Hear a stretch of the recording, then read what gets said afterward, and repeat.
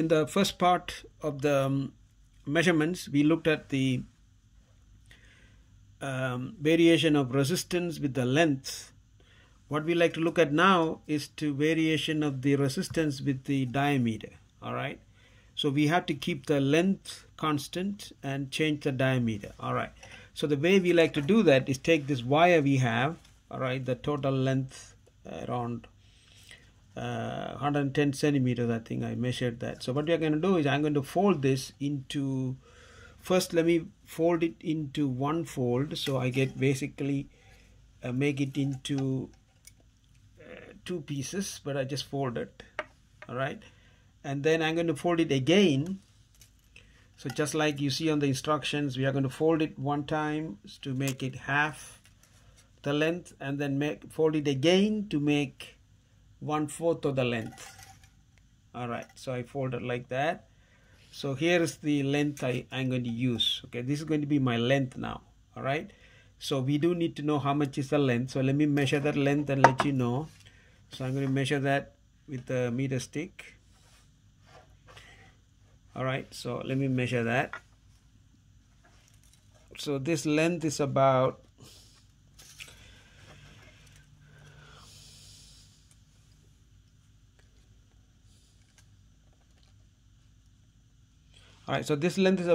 27 centimeters. All right, so our length is going to be 27 centimeters.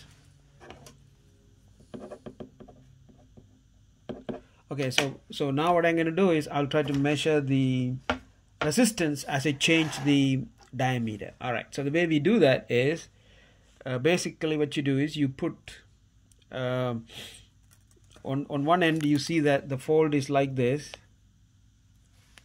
and we can put both of them together into the post here. All right, so let me put that first. So I'm going to just put it like this and pull it out like this, and I just tighten it here. Okay, so it's pretty tight there, but you see that I do have these 4 folds. All right, so what I will do is I'm going to use only one fold first. So let me put this wire here. All right, and then so what I'm going to do is I'm going to use just one fold. All right, so I'll take one of the folds I have here like this, and I'll just put that on the red binding post, and you can read the resistance there. So you get, when I put one fold, is 6.2.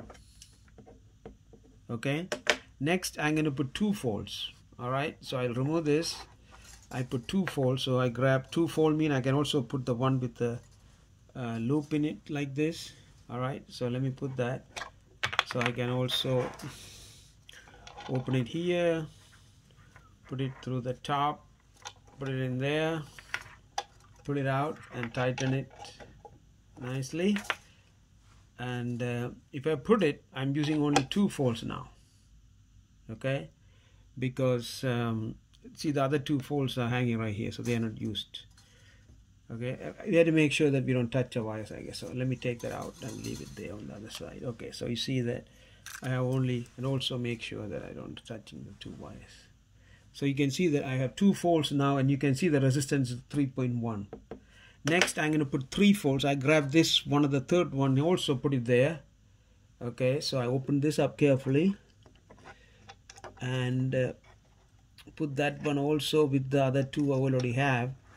Okay, make sure I'm pulling it out like that, and then put the wire in there and try to tighten it. Hopefully to stay in place, otherwise. Okay, try to put it in there and tighten it. Okay, I think you see it now. Oops, let me, yes, so it's 2.1. Next, I'm going to put all 4. So here's the 4th one. I put that also in there.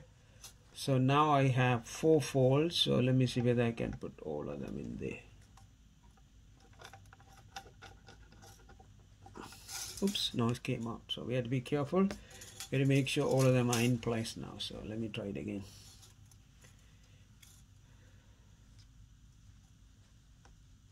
Okay, the 2 is already in there. That's easy because it's already together. I put the other one. 1 is in there, I think, but the 4th one doesn't want to go in there. 1 second. Well, no, 1 is still not in. 1 second. Let me see what I can do here.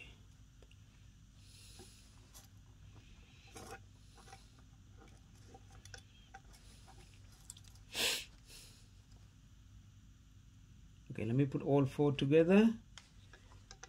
Put it in there. Okay, tighten it.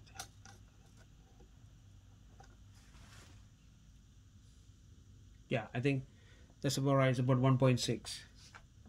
Okay, so what I have done is I have measured the resistance for 1 fold, 2 fold, 3 fold, and then 4 fold. So using this, you should be able to see the relationship between the diameter or the number of folds and the resistance. And again, you need to make another graph, and then you should be able to find the resistivity again. All right, that's it.